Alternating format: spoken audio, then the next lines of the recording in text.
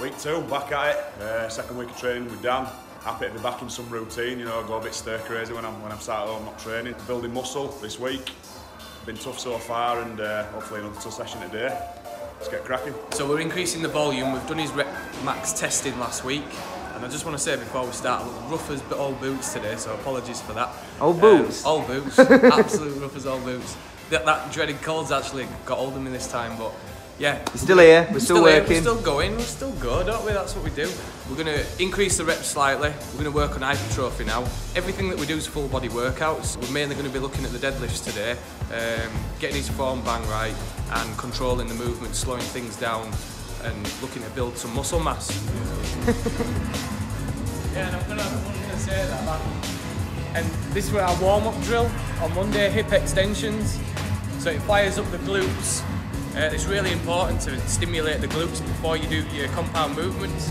This weight is exactly how it were on Monday, because nobody has a fucking clue about this exercise, and it's really important that you need to know switching your glutes on and firing those muscle groups up are really important if you want to go do things like deadlift, squats and the likes of those. Just pedal that. We're getting the tension on the back.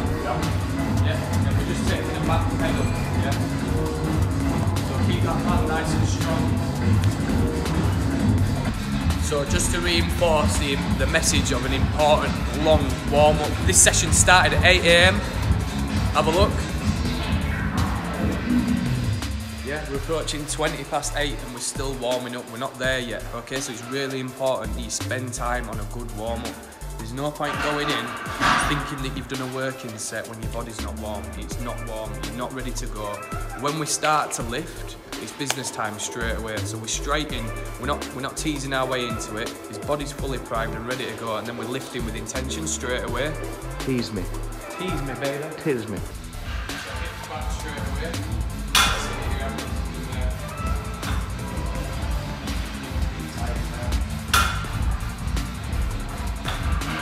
So don't let it switch off at any point. Right now, keep it locked up, and drive straight away. So sort of touch and go. Right now, keep it switched up, right now. Yeah, that's it. Now don't let go. So what we've got is, when he did his deadlift 1 rep max testing, he did 180 kilos for his 1 rep max test.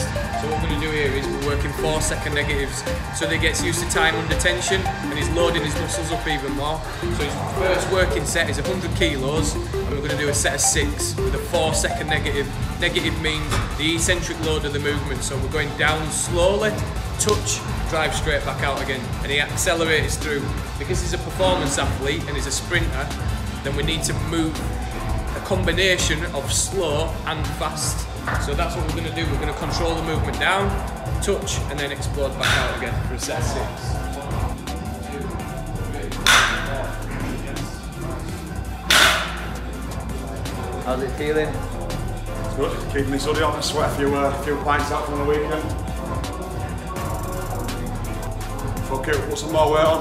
Going for it. That's it. We'll go for it. That's what we do. So he's on his 3rd set now. He's on 120 kilos. So by the time we get to his 1 rep max testing again, before he goes back to his club, we should see a significant improvement in his lifts.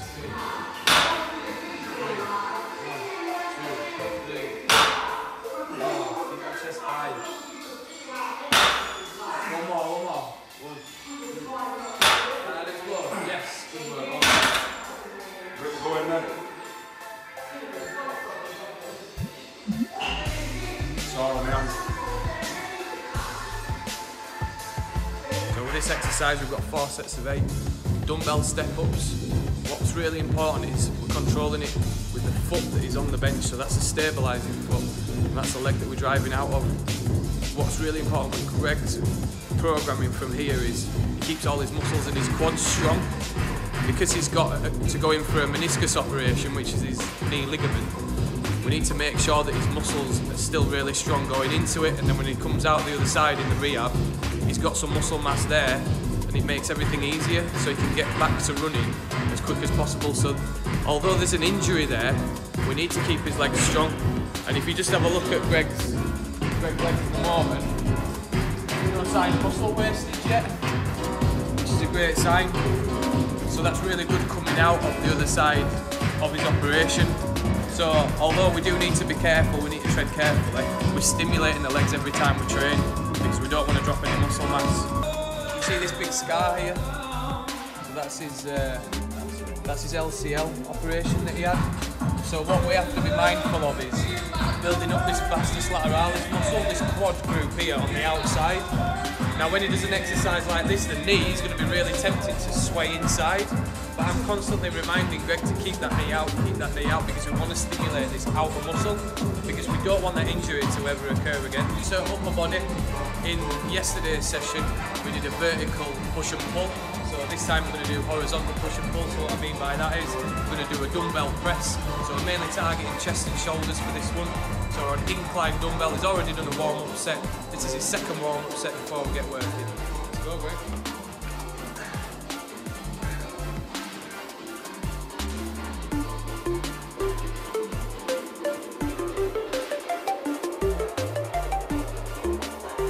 Got 4 rounds of 6.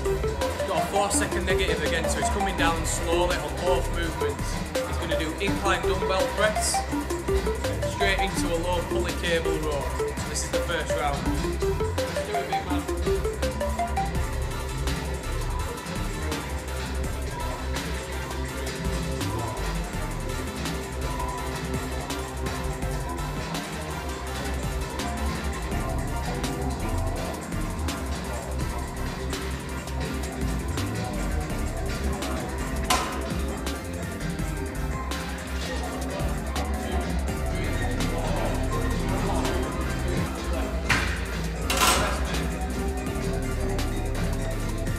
The reason why we're doing these rep ranges, it's important for a rugby player to build muscle, but it's also important for him to be heavy.